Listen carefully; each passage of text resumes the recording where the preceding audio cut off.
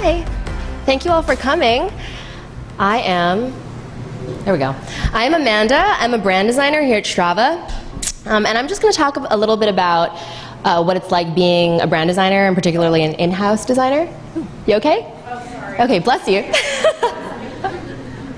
So, jumping in, I have identified and boiled down what I think are the two things that make up a really winning brand design. The first one is what I call a household name. It's when people can quickly recognize your brand in the wild. So that's like you see a logo, you see an ad or a billboard, and you immediately know the company. Even better is you like hear the name on the BART and you know it without seeing anything. So that's like that quick recognition. The second component of the winning brand design, I think, is what I call the chocolate factory. I'm going to caveat this and just say these are not industry terms. So the chocolate factory is that positive association with your brand. Even better, it is anticipation in engaging with your brand. It's kind of those like quirky moments. I think of it like the Willy Wonka chocolate factory, where there's that delightful surprise around every corner and you can't wait to get there. And so the thing about these two qualities that make up a winning brand design is that they are kind of naturally at odds with one another. The household name requires a kind of consistent familiarity that makes you comfortable with that brand. It makes it feel credible and reliable.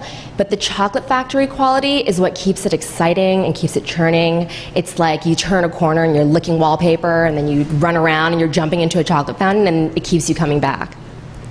So I'm just going to rewind a little bit and give you a little bit of insight. I didn't know what to call this slide, so I figured Amanda was like an apt title. So I'm going to give you a little background about me. I've had a pretty varied design background. So I started out actually as an analog printmaker, making posters, woodcuts, lithographies, and etchings. And from there, I was an architectural brand designer. And what that meant was, before a building was built, I would design the branding for it. And so in the 5 years that it took for a structure to go up, you could kind of like get some marketing out there, some anticipation, some hype about that place, whether it was like a residential place or maybe like a new building on a school campus. So there were a lot of different clients. It was like a lot of different stakeholders, a lot of different types of buildings, little brand projects. From there, I actually went on to co-found a product design company, not a digital product, but a physical product. The company was E1 Timepieces, and we made timepieces for people who are visually impaired. And as a co-founder, I led marketing, brand identity, and the visual design. And then went on to a traditional design agency called Stoltz up in Boston. I did everything from the Bright Horizons signage outside of a daycare to like the dental convention is coming to town and someone's got to design that brochure. So again, a lot of different stakeholders. And then I was a book designer actually just around the corner at Chronicle Books. And there I did lifestyle books, self-help books. I did a lot of cat calendars. That was really big when I was there. But again, it felt like a lot of different clients. There's like for every manuscript, for every author, it needed a new look and feel. After that, I went into design consulting at an agency called IDEO. They're headquartered in the Bay Area. And the work there was incredibly conceptual, really future-facing. I mostly dabbled in full environmental build-outs, so hypothetical build-outs in retail, in automotive, and in medicine. So really exciting, fertile work, but again, a lot of clients. And that kind of brings us to the present day. So how did I arrive at being an in-house brand designer? When I looked back on my full career, I like kind of did this little blink, and I noticed that a lot of my work was in consulting. And so what that meant was a huge breadth of work, but I didn't really get to go super deep, because a client would essentially, as a consultant, they would come up to me, tell me a little bit about their company, maybe push some brand guidelines toward me, and then it was my job as a consultant before Strava to like come up with some designs, make some suggestions, like present it, and everyone's like, whoa, that's so shiny and new, I love it. And I'd be like, peace. And then the in-house designers would have to like pick up all the pieces and then quickly scramble to try to figure out how to make sense of it. So I felt like it was like really love them and leave them, and I was like having a blast. But I really wanted to see how my design could be implemented, get out into the world, what the feedback was on that, and then how it could evolve into something else, or how it would change over time. And so, bam, Strava. I came to Strava in-house. For me, this was a huge move. It was a little like settling down. So Strava made me some promises. And then I was like, I'll honor and respect your brand. You can trust me.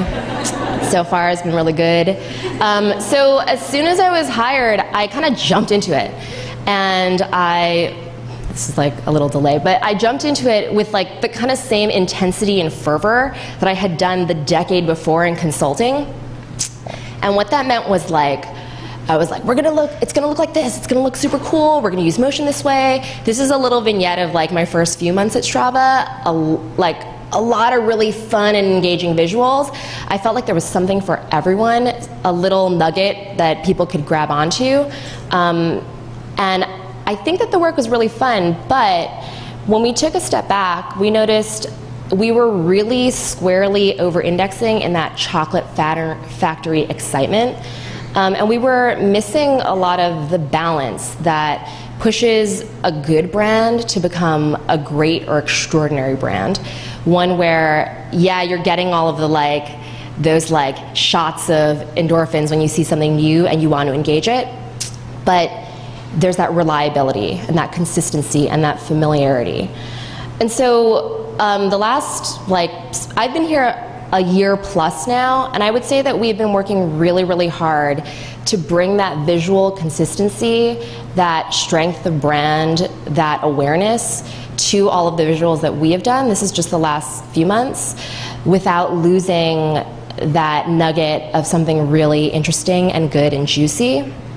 And for me, that means in-house has a really apt name. I kind of stepped back and I was like, why do they call them in-house designers? And I was like, oh, I get it now. After this presentation, I get it. So I think that it's called in-house because when you join a company, a house, a home, you are tasked with being a part of that place as the brand designer.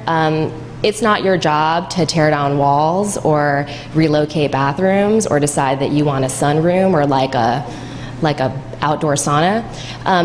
But it is your job to keep things interesting there, to make a house, which is a company, into a home, to paint the walls or bring in pictures. And at the end of the day, you want it to be someplace that is welcoming, that is reliable, but you also have the liberty to bring home the occasional Oompa Loompa. Thank you.